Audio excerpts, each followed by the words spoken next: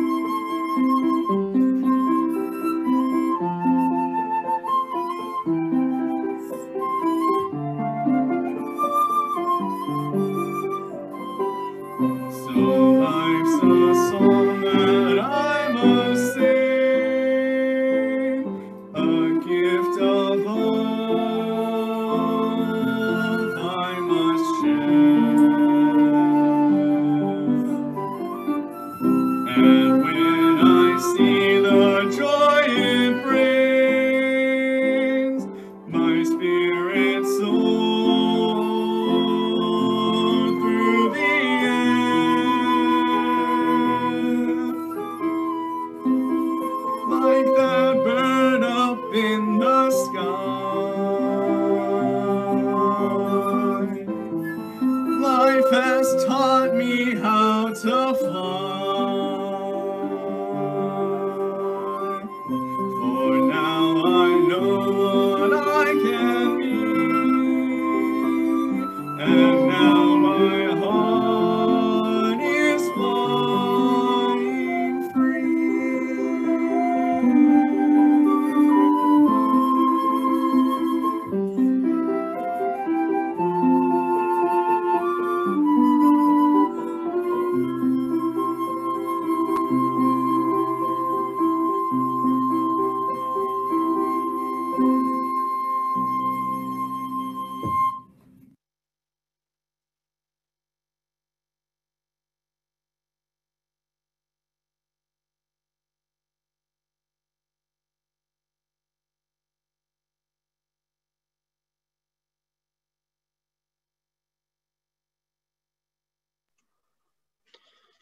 Well, good morning and welcome to our Easter service.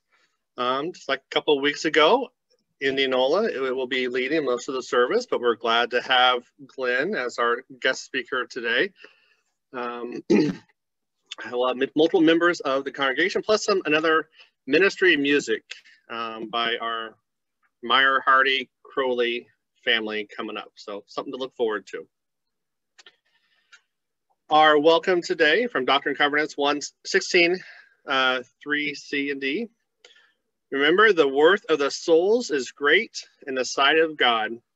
For behold, the Lord your Redeemer suffered death in the flesh, as he suffered the pain of all of us, that we might repent and come unto him. And he has risen again from the dead, that he might bring us all to him on the conditions of repentance.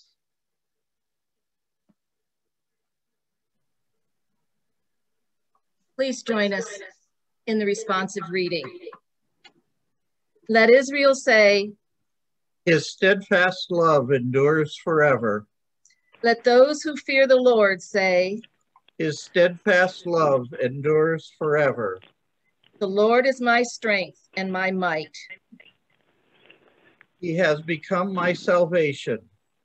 I shall not die, but I shall live, and recount the deeds of the Lord. Open to me the gates of righteousness, that I may enter through them and give thanks to the Lord. This is the day that the Lord has made.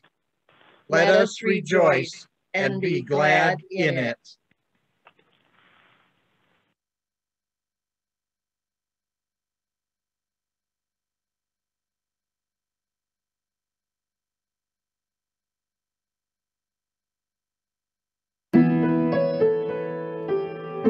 And we'll begin with our first hymn of praise. Now the Green Blade Rises, sung by Daniel and played on the piano by Daniel.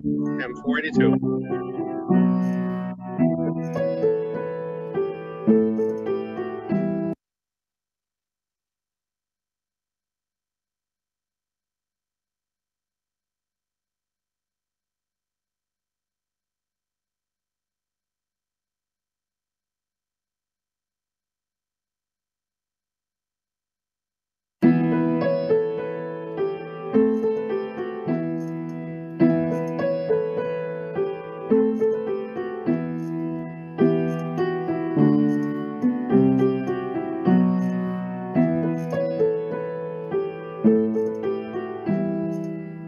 Now the green blade rises from the buried grain. We that in dark earth many days has lain. Love lives again, that with the dead has been. Love is come again, like wheat arising green. In the grave they laid him, love by hatred slain, thinking that he would never awake again. Laid in the earth like grain that sleeps unseen.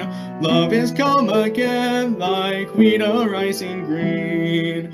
Forth he came at Easter like the risen grain, he that for 3 days in the grave had lain. Raised from the dead, my living Lord is seen. Love is come again like wheat arising green. When our hearts are wintry, grieving or in pain, your touch can call us back to life again. Fields of our hearts that dead and bare have been, love is come again like wheat arising green.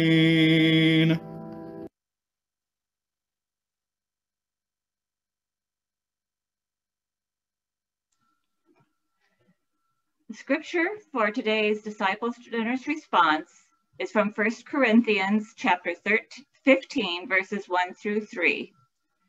Now, brothers and sisters, I want to remind you of the gospel I preached to you, which you received and on which you have taken your stand. By this gospel, you are saved, if you hold firmly to the word I preached to you. Otherwise, you have believed in vain. For what I received, I passed on to you as of first importance, that Christ has died for our sins according to the scriptures. As this pandemic continues, we search for new ways to share our offerings of our time, our talents, our tithes.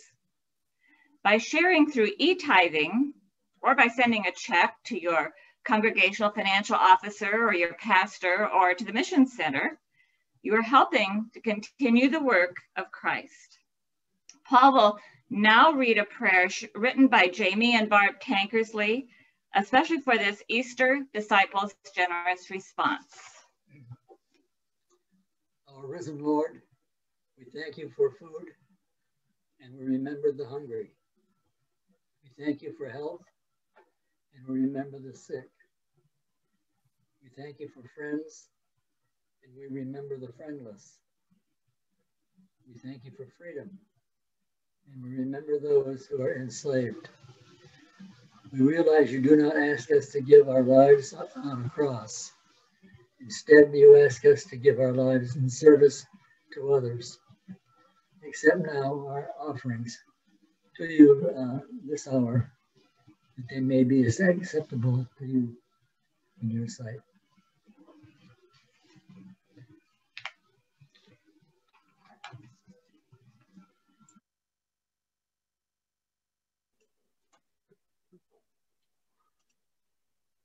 Christ is risen.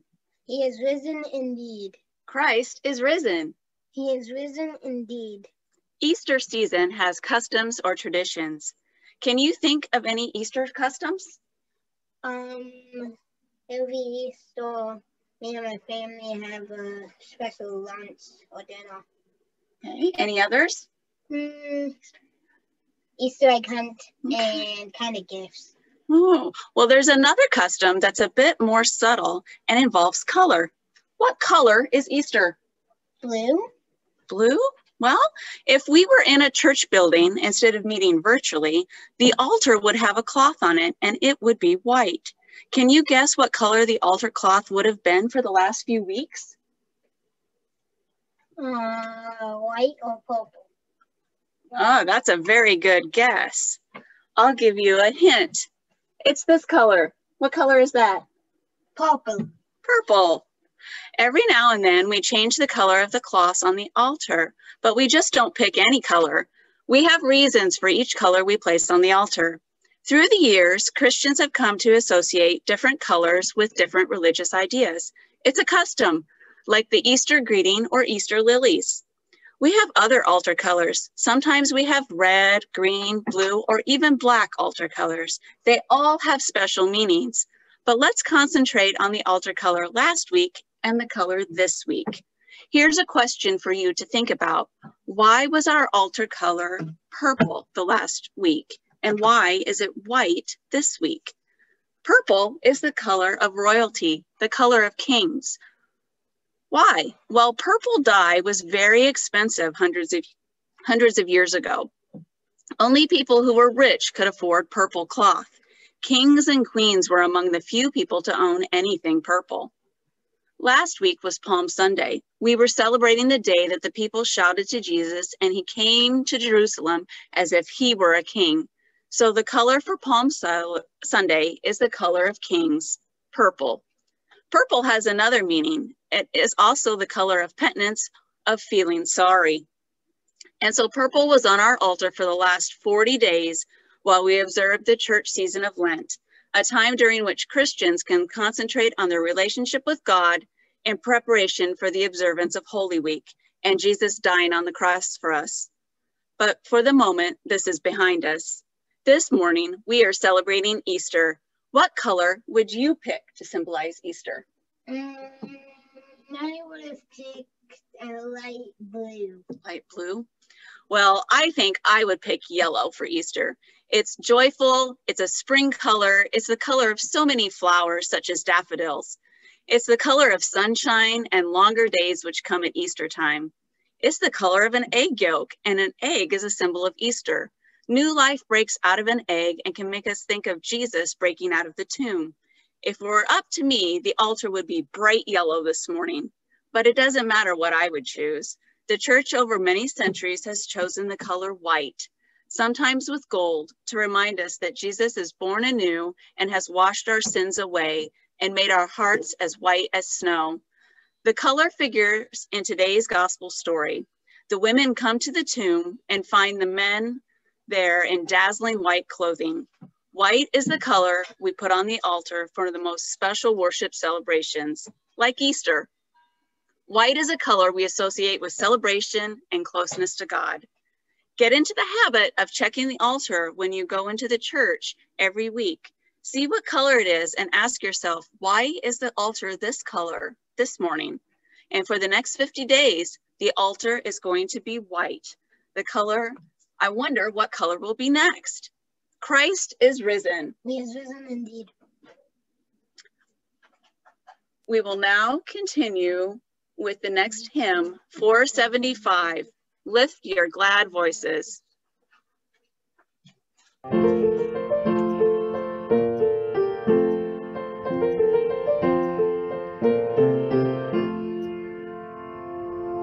Lift your glad voices in triumph on high, for Jesus is risen and we cannot die. Vain were the terrors that gathered around him, and short the dominion of death and the grave. He burst from the fetters of darkness that bound him, resplendent in glory to live and to save. Loud was the chorus of angels on high, the Savior is risen and we shall not die. Glory to God in full anthems of joy, the being he gave us death cannot destroy. Sad were the life we must part with tomorrow, if tears were our birthright and death were our end. But Jesus has cheered the dark valley of sorrow, will rise from the dead and immortal ascend. Lift your voices in triumph on high, for Jesus is risen and we shall not die.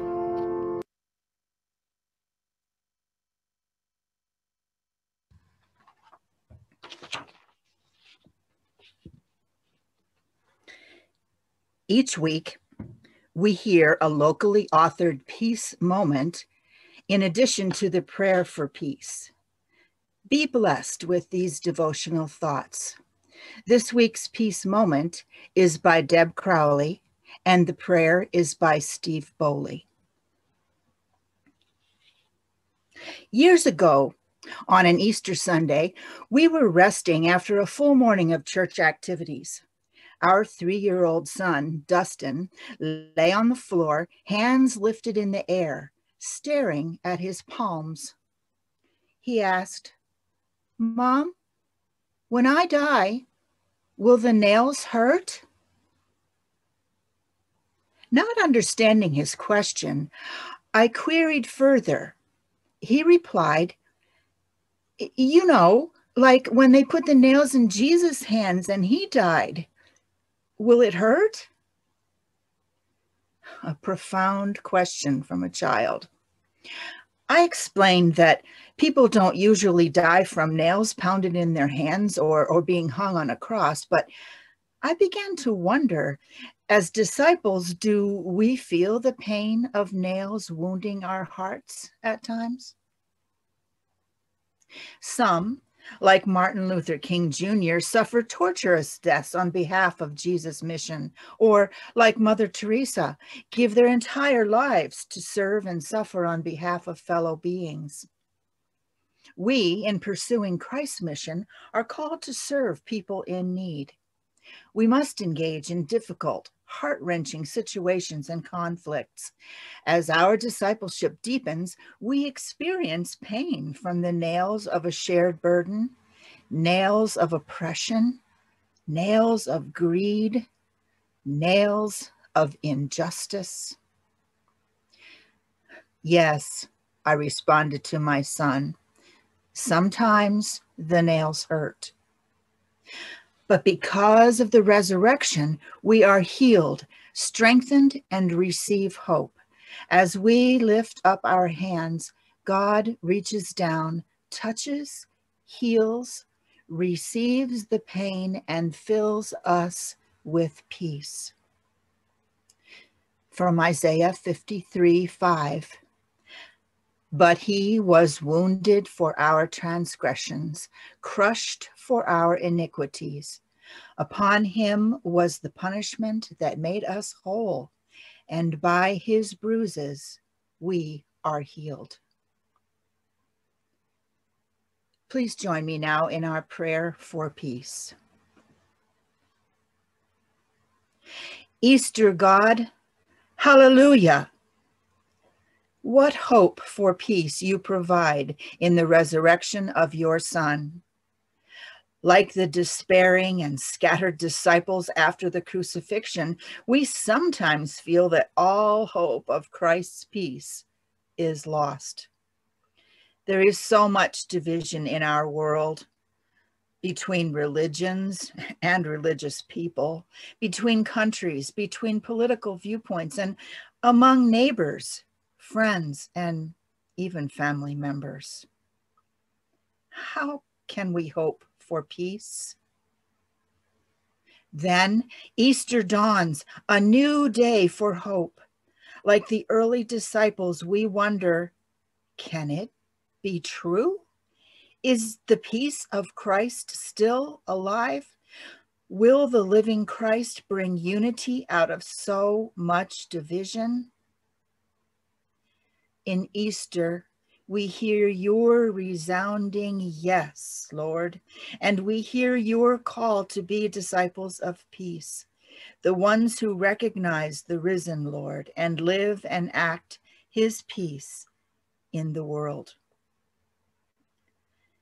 Easter God, challenge and lead us in the ways of peace. We pray in the name of the risen one. Amen.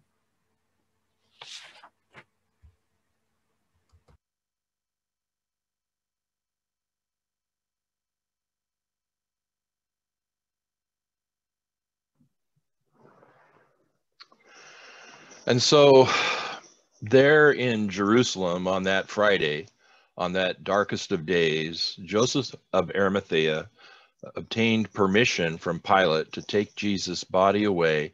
And so he was buried according to Jewish custom. His body was wrapped in linens and spices, and because it was the day of the Passover for preparation, they laid his body in a tomb in the garden right next to where he had been crucified. If you had been a follower of Jesus, it was the darkest of times. The 19th chapter of John ends with these words, "They laid Jesus there." In that sentence was the defeat of life, the defeat of Jesus' disciples. It was the defeat of Jesus. In that sentence was the defeat of God. They laid Jesus there. But then the 20th chapter of John begins. Early on the first day of the week, while it was still dark, Mary Magdalene came into the tomb and saw that the stone had been removed from the tomb. So she ran and went to Simon Peter and the other disciple, the one whom Jesus loved, and said to them, "They have taken the Lord out of the tomb, and we do not know where they have laid him." Then Peter and the other disciple set out and went towards the tomb. The two were running together, but the other disciple outran Peter and reached the tomb first. He bent down to look in and saw the linen wrappings lying there, but he did not go in. Then Simon Peter came, following him, and went into the tomb. He saw the linen wrappings lying there, and the cloth that had been on Jesus' head, not lying with the linen wrappings, but rolled up in a place by itself. Then the other disciple who reached the tomb first also went in, and he saw and believed, for as yet they did not understand the scripture that he must rise from the dead. Then the disciples returned to their homes. But Mary stood weeping outside the tomb. As she wept, she bent over to look into the tomb, and she saw two angels in white, sitting where the body of Jesus had been lying, one at the head and the other at the feet. They said to her, "Woman, why are you weeping?" She said to them, "They have taken away my Lord, and I do not know where they have laid him." When she had said this, she turned around and saw Jesus standing there, but she did not know that it was Jesus. Jesus said to her, "Woman, why are you weeping? For whom are you looking?" Supposing him to be the gardener, she said to him, "Sir, if you have carried him away, tell me where you have laid him, and I will take him away." Jesus said to her, "Mary." She turned and said to him in Hebrew, "Rabboni," which means teacher. Jesus said to her, "Do not hold on to me, because I have not yet ascended to the Father, but go to my brothers and say to them, I am ascending to my Father and your Father, to my God and your God." Mary Magdalene went and announced to the disciples, "I have seen the Lord." And she told them that he had said these things to her. The story of Easter is the story of the empty tomb. If you were to travel to Jerusalem today and enter the Church of the Holy Sepulchre, you could look in and see the traditional site of Golgotha, the skull-shaped rock where Jesus was crucified. And just as our scripture tells us today, very close by, just a few steps away really, is the traditional site of the garden tomb where Jesus' body was laid. Millions of pilgrims have come by to stare into that empty tomb, to look into the void. It's dark, it's solemn, and let me tell you that just as Mary found on that first Easter morning, those millions of pilgrims saw one thing, that Jesus was not there. Something caused Mary to get up early that morning. It must have been hard to get out of bed. She was in mourning. Her whole world turned upside down, justice completely gone, righteousness completely defeated. Why did she go to the tomb? To bring spices? To weep, perhaps? To pray? It was still dark when she arrived. But Mary was not to find her Lord in death or in mourning or in tears. The rock had been rolled away. His body was missing. What must have been racing through her mind beyond terror and amazement, no one knows, but she ran to Peter and the others and shouted in the breaking of the dawn light, "They have taken the Lord out of the tomb, and we do not know where they have laid him." In racing to the tomb, where Peter and the other disciple, what were they thinking? They likely doubted Mary's story that his body was gone, but they had to see for themselves. The story is rushed, it's frantic. The other disciple outran Peter, and he got there first, and he saw the scattered linens, and then he pulled back. He sensed that Peter needed to go in ahead of him. But he saw something else, something odd. The headpiece was not scattered. It had been neatly rolled up and placed carefully there. What was going on here? Robbers wouldn't have done that. Roman centurions wouldn't have done that. Who had taken Jesus' body? We are his disciples, they must have been thinking. Who else would respectfully take his body and roll up the linens? What was going on? At first they had doubted Mary, but everything she had said was true. And so the scriptures tell us that seeing the evidence, the linen, the towel rolled up, that he saw and believed. Mary had told the truth. But what did the truth mean? The scripture tells us that they did not yet understand. And so they simply went home. But Mary remained, weeping, praying, and for some reason, in all of her tears, in all of her confusion, she looked into the empty tomb again. And she saw the two angels, and they asked her, "Woman, why are you weeping?" Mary was weeping because all she could see with her eyes was an empty tomb, a void, an emptiness. And then she turned and saw the one she thought was the gardener, and he asked the same question, "Woman, why are you weeping?" But Mary still, even though it was Jesus standing right here in front of her, speaking to her, could only see her version of the truth, the empty tomb. Then Jesus identifies himself to her by calling her name, Mary. "Rabbi," she responded. "I am ascending to my Father and your Father, to my God and your God." And Jesus then commissions her to go and tell the others. And she runs back and bursts into where they were and shouts, "I have seen the Lord." A couple of years after we started the Community of Christ Church plant in Covina, California, Linda Reed asked me to fill in for her in our new program of delivering Wednesday love lunches to the homeless. One of our first deliveries was to Robert, a man in his 70s, in a wheelchair, missing both legs, his neck in a brace, and he was living behind a gas station. There I was in Covina, a community I had known virtually all my life, where I had been worshiping for the last 2 years. How could this be? I wanted to scream. I wanted to cry.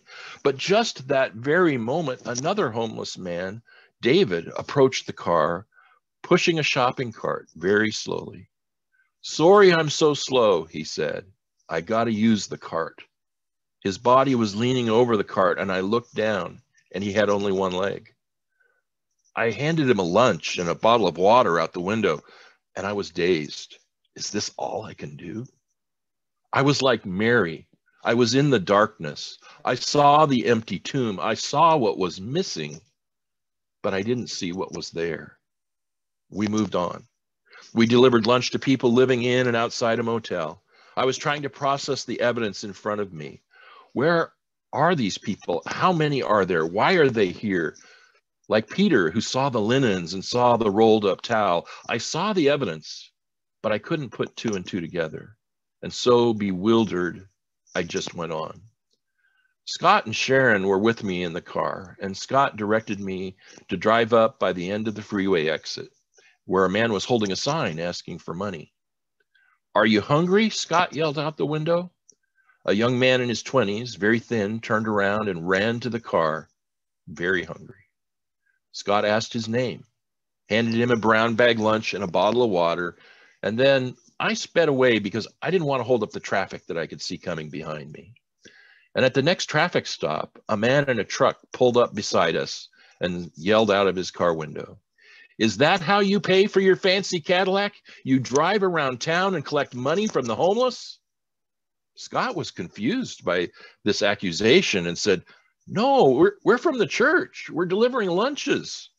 The man scowled back, "I wrote down your license plate." The man was an eyewitness. He had seen it with his own eyes, but he couldn't recognize the scene for what it really was. Just like Mary, who saw Jesus, who heard his voice, but was so focused on the empty tomb that she couldn't see who was really there, Jesus. This man at the intersection was so focused on his anger at seeing the homeless begging that he couldn't see what was really happening, that someone was feeding the hungry. Throughout the day, I had been with Scott looking for homeless people, but throughout the day, I also started to recognize that some of those hungry and homeless were people I knew from my church plant. Steve and Sharon and Terry and Richard were all Christians who had been coming to church. Every single person we delivered a meal to that day was thankful, appreciative, and wanted their name written down on our list. And they wanted to be noticed. They wanted to be seen. And suddenly there it was. I stopped looking at the empty tomb. Inasmuch as you have done it unto the least of these children, you have done it unto me. What defined these people living on the streets of Covina was not their homelessness. It was that they are beloved children of God. When you look at the most powerful among us, a senator or a president, when you look at the least among us, a homeless youth begging at the end of the freeway off-ramp, or a drunk talking to himself on a park bench, do not see the empty tomb that is in them. See Jesus. Here in Lamoni Heartland Mission Center, in Community of Christ, we too are called to peer into the empty tomb and see the living Christ. But in doing so, we cannot help but be transformed. Easter would be an empty celebration indeed if it did not transform us. We celebrate the joy of this day as the reality of the resurrected Christ shapes us in the name of the Christ of faith. And so we ask, are we moving toward Jesus, the peaceful one?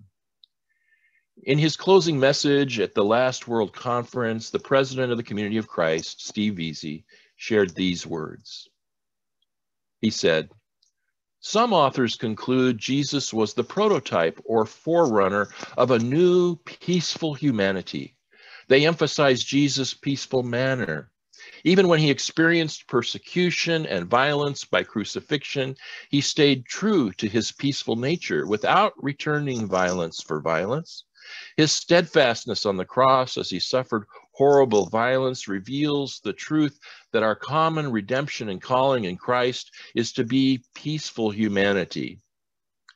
President Veazey went on, "What if baptisms, confirmations, and observances of the Lord's Supper in Community of Christ emphasized that calling in addition to conventional meanings? How might we speak and interact differently as disciples of the peaceful one? Scripture testifies that all creation waits with eager longing for peaceful humanity to appear on the world stage, to turn the tide of hate, agony, and destruction."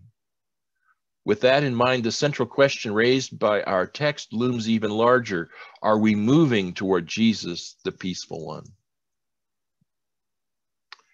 And in words of counsel to the church offered at the conclusion of that sermon, the prophetic voice was heard from President Veazey.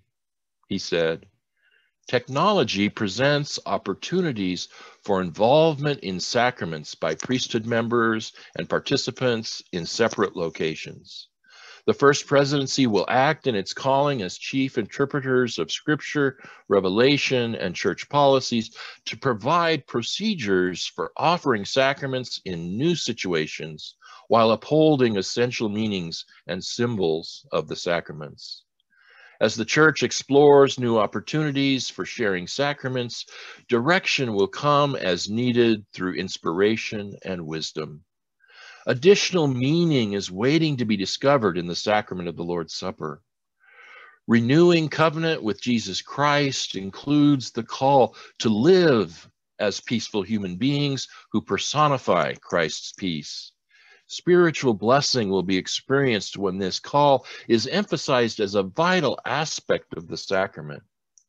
Cherish opportunities to be spiritually formed by Christ's sacred meal of remembrance, reconciliation, renewal, and peace. Then go with conviction into the locations of your discipleship and be the peace of Christ. As you do, you will discover a variety of ways in which spiritual community forms and flows as expressions of the gospel of peace. Trust what is being born, have faith in divine purposes, persist in hope. Once Mary got past seeing the void, the emptiness, the empty tomb, she saw the Christ, and she was commissioned to tell the others. She ran with excitement and proclaimed, "I have seen the Lord."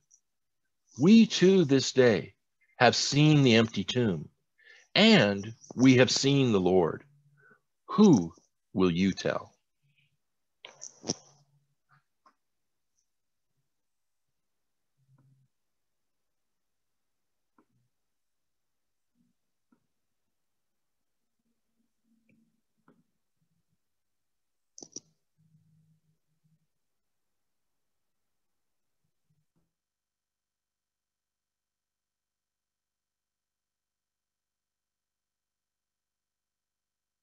The Passover was the greatest of the festivals and was attended by every adult male. Its historical origin went back to the moment when a reluctant Pharaoh had to allow the enslaved Israelites to go free. It was for this celebration the disciples asked Jesus, "Where do you want us to go and make preparations for you to eat the Passover?" Jesus sent them to the city, where they found a large upper room, furnished and ready. There they prepared Passover. Jesus had the feast and made it his own. It was here in the upper room, while they were eating, Jesus took bread, gave thanks, and broke it, and gave it to his disciples, saying, "Take it, this is my body." Then he took the cup, gave thanks, and offered it to them, saying, "Drink from it, all of you. This is my blood of the covenant, which is prepared or poured out for many for forgiveness of sins."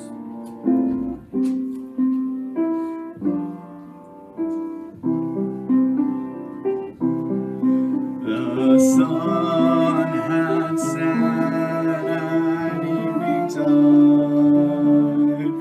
It gave a sense of gloom.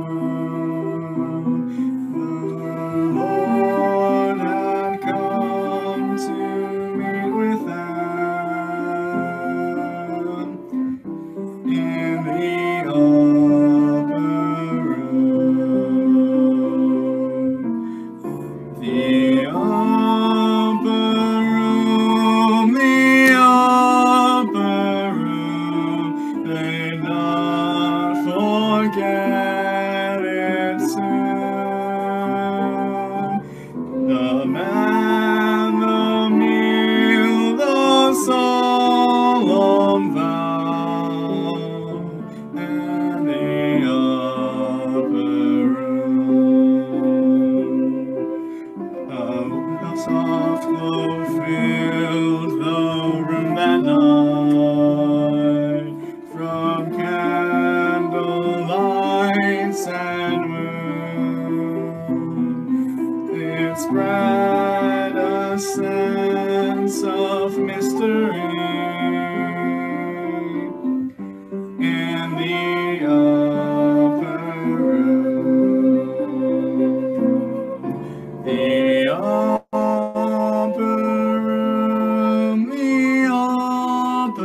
room, let's not forget it soon. The man, the meal, the solemn vows, and the upper room. Christ took the bread and then the cup, and with them all commune. The supper was to be at last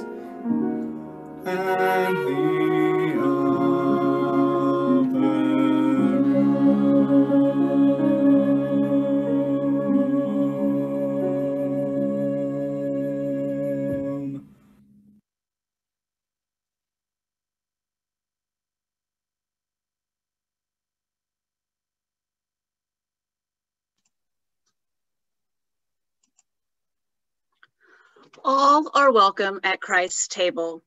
The Lord's Supper, or communion, is the sacrament in which we remember the life, death, and resurrection and continuing presence of Jesus Christ. In community of Christ, we also experience communion as an opportunity to renew our baptismal covenant and to be formed as disciples who live Christ's mission. Others may have different or added understandings within their faith traditions. We invite all who participate in the Lord's Supper to do so in the love and peace of Jesus Christ. As the prayer is read on the bread and wine, please kneel as much as you are able. Eternal God, we ask you in the name of your Son, Jesus Christ, to bless and sanctify this bread and wine to the souls of all those who receive them, that they may eat and drink in remembrance of the body and blood of your Son, and witness to you, O God, that they are willing to take upon them the name of your Son, and always remember him and keep the commandments which he has given them, that they may always have his Spirit to be with them.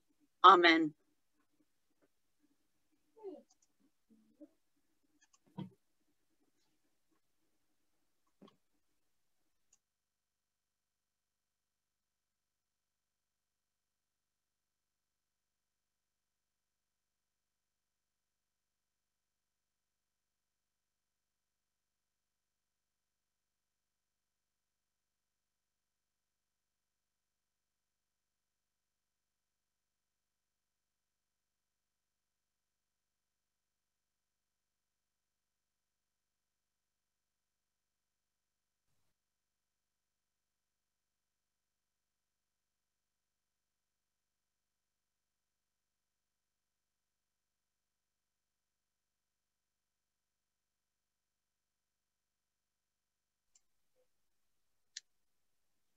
Our next hymn is Jesus Christ is Risen Today, hymn 476, and Community of Christ sings.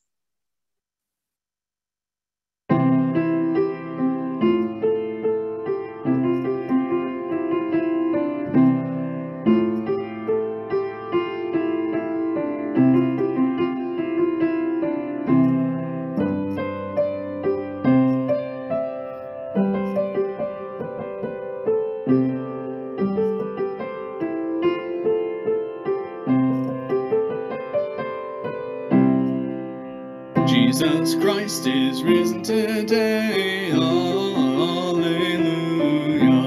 our triumphant holy day, hallelujah, who did once upon the cross, hallelujah, suffer to redeem our loss, hallelujah,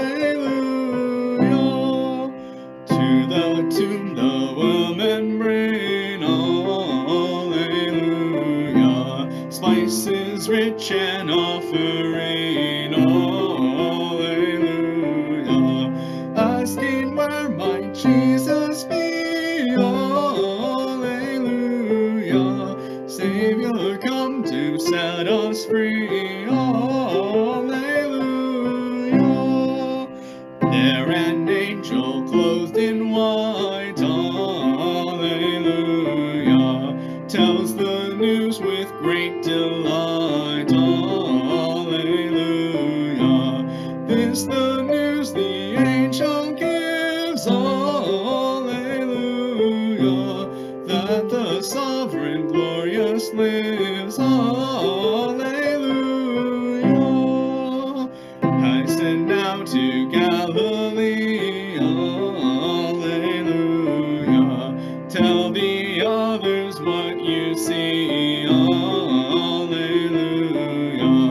with excitement trembling, hallelujah, off they run, good news to bring, hallelujah, Christ appears in full array, hallelujah, seen with joy this Paschal day, hallelujah, Christ now from the dead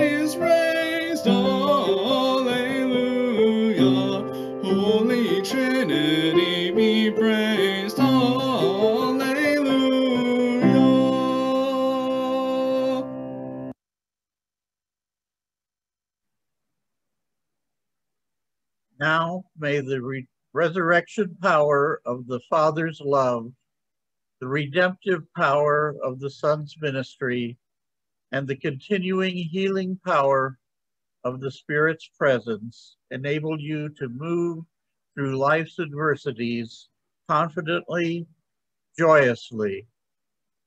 The Lord has risen. Go in peace.